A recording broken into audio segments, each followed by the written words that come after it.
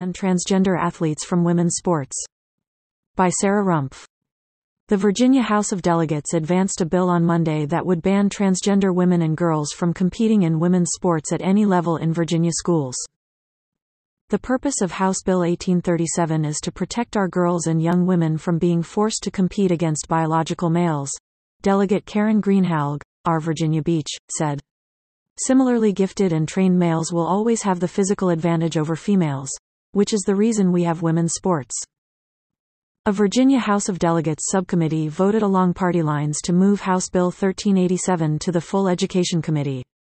The controversial bill, patroned by Greenhalgh, would ban transgender women and girls from competing on any interscholastic, intercollegiate, intramural, or club athletic team at any school or college in the state. Even the strongest, fastest girls in Virginia must step up to the starting line and know, "I can't win," said Greenhalgh. Their goals are gone, their chance at winning and recognition and scholarship. It's just not fair for women to lose these opportunities. Caitlyn Jenner opposes boys' WHO or trans playing sports on girls' teams in school. The legislation would require transgender athletes in the Commonwealth to compete in sports aligned with their biological sex. If passed, the law would apply to all athletes from kindergarten through 12th grade, at public colleges and universities, as well as intercollegiate, interscholastic and club sports. Under current Virginia High School League, VHSL, regulations, transgender athletes wishing to have their identity recognized for competition must provide documentation of their transition, including lists of medication taken. The decision is then left to a VHSL district committee to be made on a case-by-case basis. Since these rules were enacted in 2014, 28 transgender students have applied and 25 have been granted the right to play on teams aligning with their gender identities. Republicans currently control the Virginia House of Delegates by a 51-47 margin. However, Democrats have a 22-18 majority in the state Senate, making the bill's fate beyond the Virginia House uncertain. Virginia LT. Governor Sears torches high schools' equity-based rule on merit awards. This is not America. On his first day in office, Biden issued an executive order saying students should play on sports teams based on their gender identity. Since the president's decisive stance on transgender athletes, an onslaught of bills have emerged from over 24 states. In 2021, lawmakers in at least 24 states proposed similar legislation to ensure participation in women's sports is based on female biology, not gender identity. Federal legislation in 2021 was also introduced in the House and Senate. The Protection of Women and Girls in Sports Act, H.R. 426, S. 251, states that schools that allow biological males to compete in girls' athletics could lose federal funding. Click here to get the Fox News app.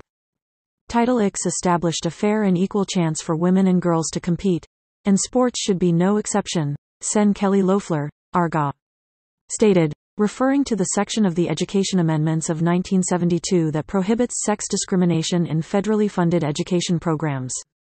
As someone who learned invaluable life lessons and built confidence playing sports throughout my life, I'm proud to lead this legislation to ensure girls of all ages can enjoy those same opportunities. This common sense bill protects women and girls by safeguarding fairness and leveling the athletic field that Title IX guarantees.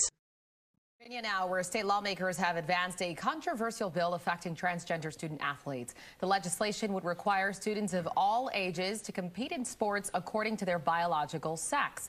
Bob Barner joins us live from Falls Church with the latest developments on this controversial measure. Bob, good morning.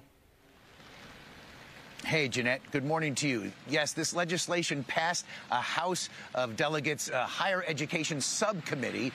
Only 10 members there, 6-4 was the vote. Republicans in the majority, they voted along party lines. This legislation is sponsored by a Republican state delegate from Virginia Beach.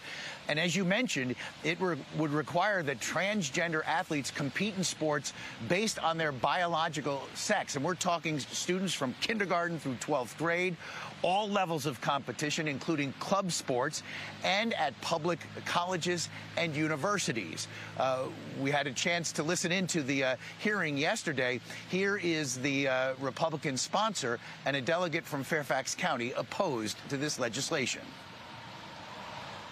The purpose of House Bill 1387 is to protect our girls and young women from being forced to compete against biological males. Young women athletes should be encouraged to achieve their full potential and to enjoy all the benefits of competition, which was the sole purpose of Title IX. Similarly, gifted and trained males will always have the physical advantage over females, which is the reason we have women's sports. I'd like to know why this is an issue of urgency. We have had transgender youth living in the Commonwealth. There's been no takeover of women's sports up until now. And I just don't understand why this conversation continues. It's framed as a crisis that needs to be resolved now. And my question is why? Now, House Bill 1387 now goes to the full House Education Committee. It will be meeting on this legislation tomorrow.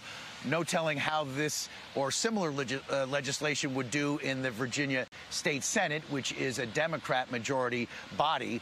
Just for point of reference, guys, during the last school year, there were 174,000 high school student athletes here in the Commonwealth of Virginia, and we're told 9 of them registered identifying as transgender. That definitely gives it some perspective. Thanks, Bob. Appreciate it.